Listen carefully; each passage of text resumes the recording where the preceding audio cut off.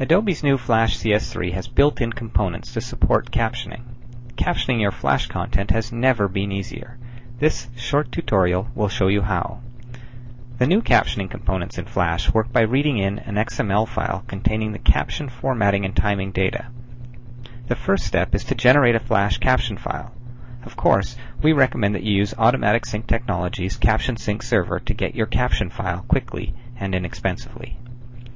First, gather up your media file. I will assume here that your movie file is likely in some other format, such as a QuickTime movie or a Windows Media file. In this example, I will use a short Windows Media movie. Next, log into your AST account and submit your movie for captioning.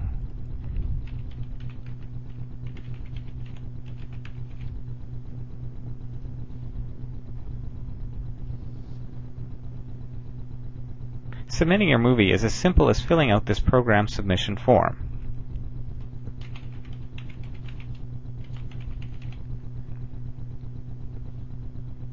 We're going to have this program transcribed.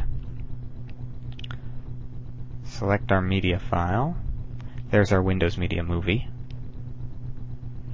And then click the Advanced Settings tab to select the output types that you need.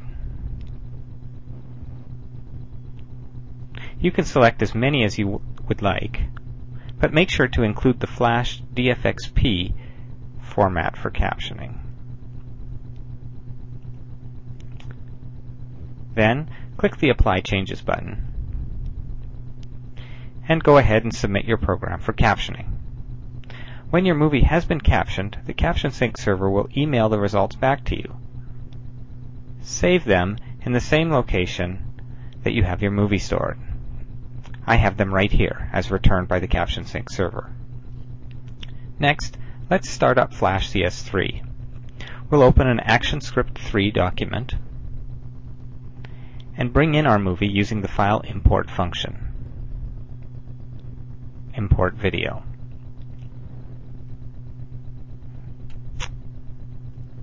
There's our movie file. This will convert your source movie to Flash's native FLV format. Next, we need to select our video encoding options, but we're just going to leave them as the default for this demo. Then select the skin. There are many skins to choose from, but make sure you choose one with the captioning feature built in.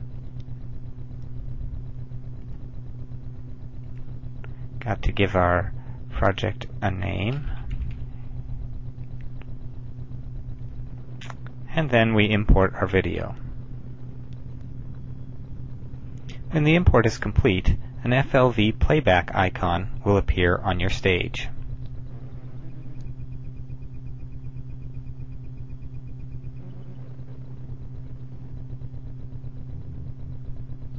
Now, if you do not already have the Components window up, use the Window menu to pull up the Components window.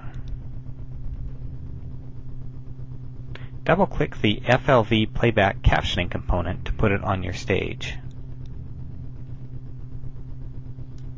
At this point, there are two ways to go. The default behavior is to have the caption window overlay the video, much like a TV display. The second option is to have the captions appear outside the video window. Let's start with the default behavior because it's a little bit easier. Ensure that the captioning component is selected on your stage, and then click the Parameters tab below. Make the following settings. Set the caption target name to auto, set the auto layout to true, set the simple formatting to false, and finally set the source field to point at the XML file that you got from AST.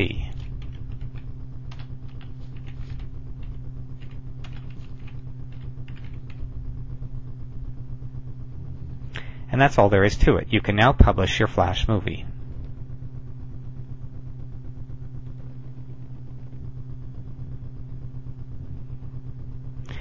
And we can launch the SWF file at results, and you will see the captions. There's our SWF file named test.swf, which is what we named the project.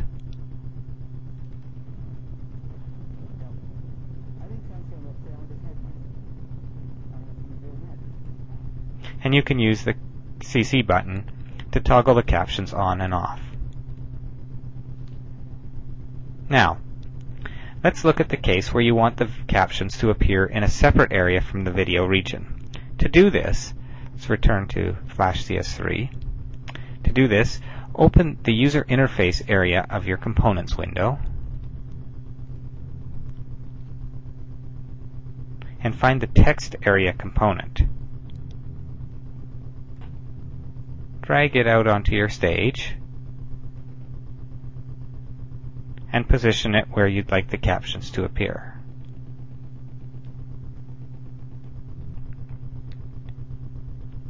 With the text area selected, click the Properties tab below.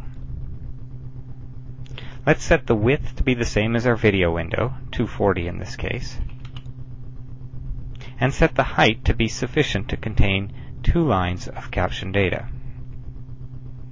Note that the height setting is important. If you do not make it sufficiently high to contain your caption data, the second line of captioning will not appear at all. Okay, now let's assign a name to this component so that we can refer to it in other components. Let's call this one Cap Area.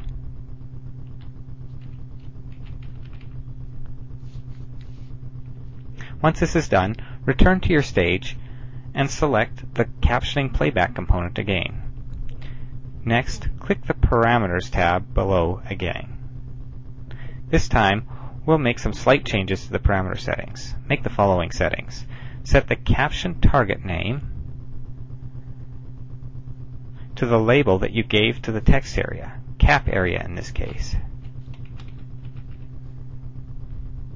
Set Auto Layout to False. Set the Simple Formatting to False. And finally, set the source field to point at the XML caption file that you got from AST. Once again, publish your Flash movie.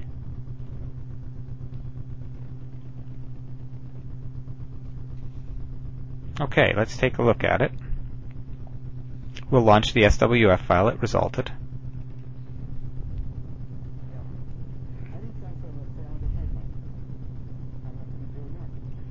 And you'll see the captions now appear in the window below. And the caption button will toggle them on and off just as before. That's it. With AST's Caption Sync server, captioning your Flash content is